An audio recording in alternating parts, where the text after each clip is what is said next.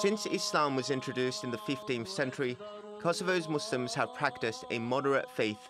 But that changed after Kosovo's War of Independence ended in 1999. Saudi Arabia was accused of spreading Wahhabism, the conservative brand of Islam dominant there. In 2015, journalist Visa Duki uncovered a network of ideological training camps in Kosovo. They were led by Muslim clerics funded by Saudi Arabia, who pushed Wahhabi teachings. There was more than 50 young people underage, like under 18, who have been brainwashed in this camp, and some of them died fighting for ISIS too. Among those allegedly funded by the Saudis was Ekrem Avdiu, an imam in Kosovo's northern city of Mitrovica. He was arrested on charges of encouraging others to join terror groups and inciting hatred through religion. Those charges were eventually dropped.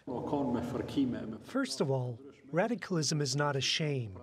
Me and my friends have been falsely accused of this. My major concern is not what I say or write, but rather how people interpret my teachings. I could be misunderstood, but that's how the world works.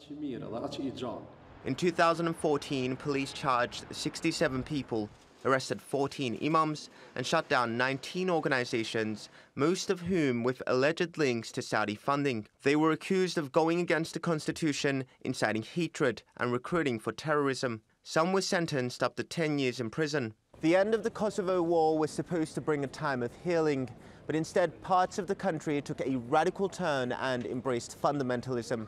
Officials here have told us that more than 250 Kosovans have gone to Syria to join DAESH, the highest on a per capita basis in Europe. Turkey hopes to prevent any more bloodshed. It strengthened its relationship with Kosovo and funded the construction of Pristina's central mosque. Turkey has been continually supportive, not only in helping building mosques after the war, but in terms of providing aid and health care.